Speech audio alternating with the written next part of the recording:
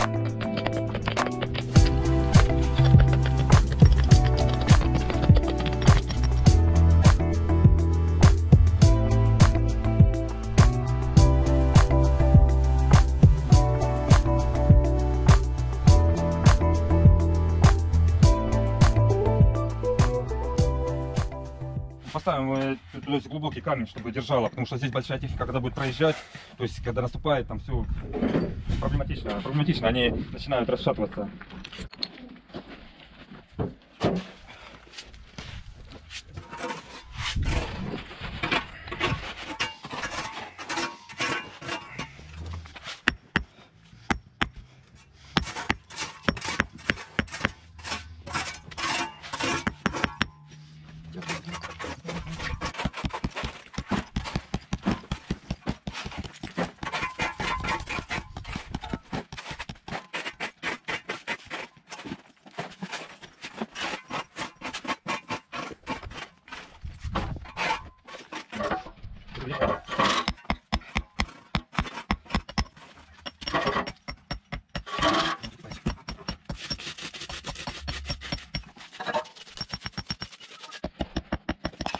Сами маяки выставляются в шахматном порядке.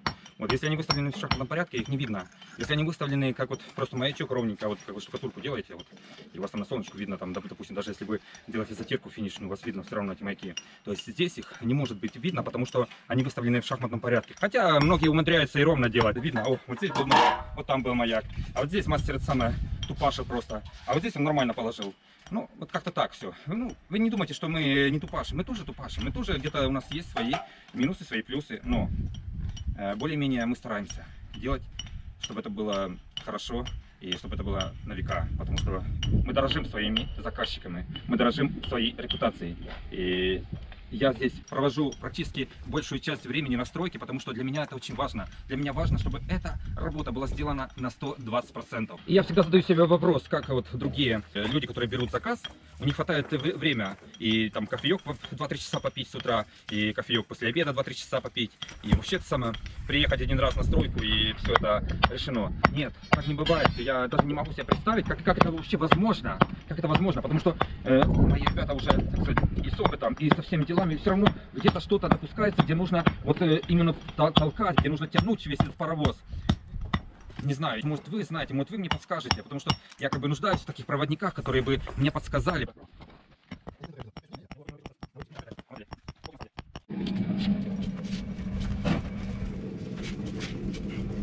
Очень важно, когда вот такие колечки, вот такие камушки, они идут вглубь, когда идет корень, как зубной корень, видите? У меня камни идут вглубь. Очень важно, потому что многие ребятишки берут это самое, оббивают, вот, там прилепили, притулили и думают, это все, это уровень. Нет, уровень, когда ваши зубья, вот такие зубья, идут вглубь. Видите? Молоточком пристучали, чтобы он нормально стал. Все, видите? Не надо класть вот так класть. Вот. Афина, как камеру.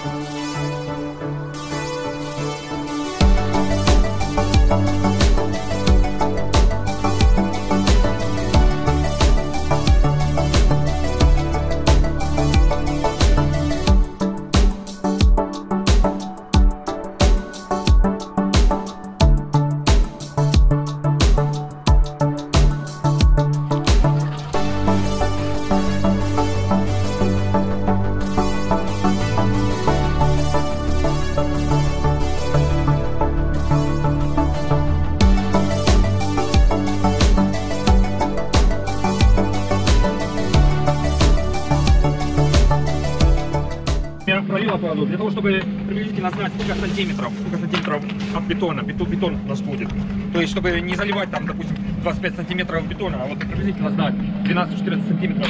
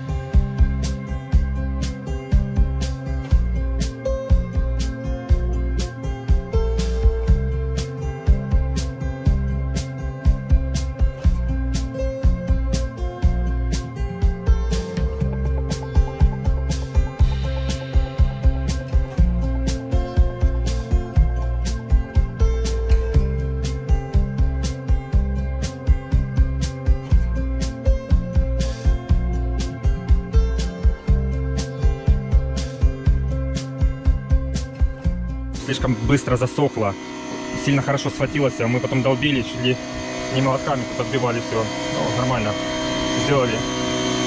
Здесь же работа, ребята вот делают, вот где-то подтирают, где-то что-то. Ну, короче, потихоньку движемся, таким прессом моем. То есть вычищаем насколько возможно, выметаем. И практически сырое такое мытье, потому что буквально прошло 3 часа, как мы залили, и уже сразу моем, потому что не успевает выстаивать, но нереально. Сейчас погода, дождевое настроение.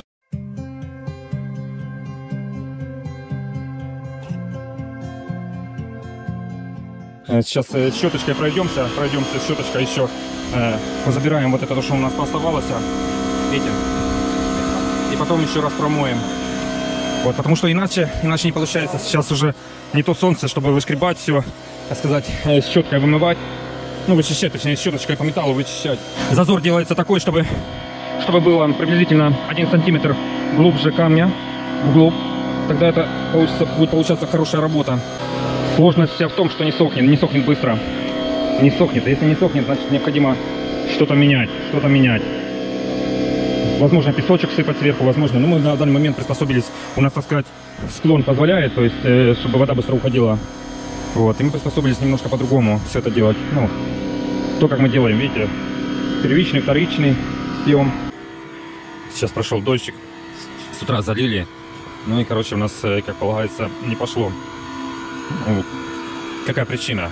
Причина та, что прогноз вроде был нормальный, как бы погода, все, а потом непонятно откуда тучки, дождик, и вся сложность пошла. Вот мы сейчас попытаемся все это смыть, стереть, так сказать, всю грязь, которая не нужна. Но благо, что у нас есть определенный наклончик, и вот под определенным наклончиком все хорошо стекает. После мостовой клумбочки маленькие делаем со всеми строительными швами, чтобы не трескала, как в России. Почва играет, очень сильно играет.